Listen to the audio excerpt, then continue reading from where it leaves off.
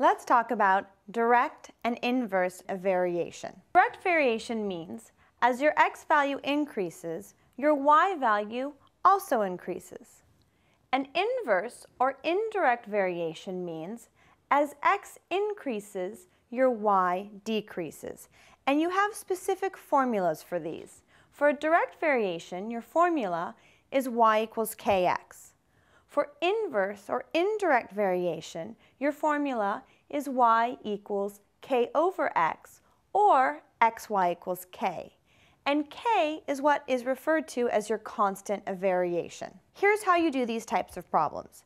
And you know that they are a direct or an inverse variation problem because those words will be in the problem.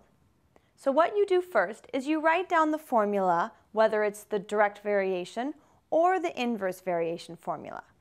You use your first set of x and y coordinates to solve for k. Then you use the k and your second set of variables to solve for the missing variable. And we'll do some problems so you can get the hang of this.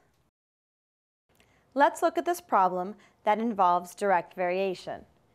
If y varies directly as x and y equals 12 when x equals 3, what is the value of x when y equals 40?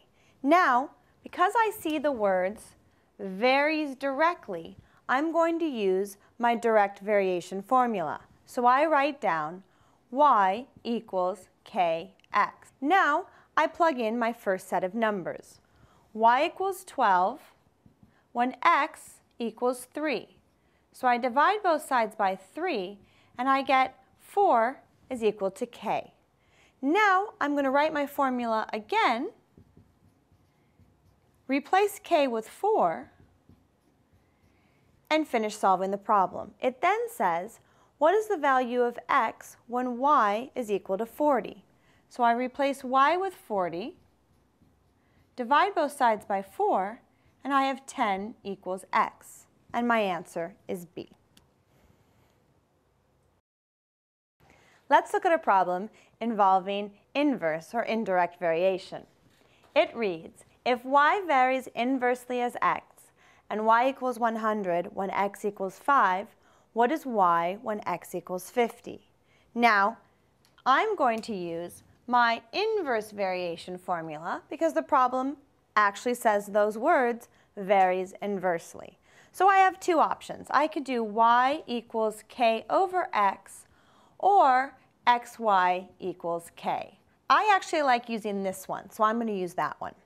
So y equals 100 when x equals 5. So I have 5 times 100 equals k. That means 500 equals k. Now I rewrite my formula.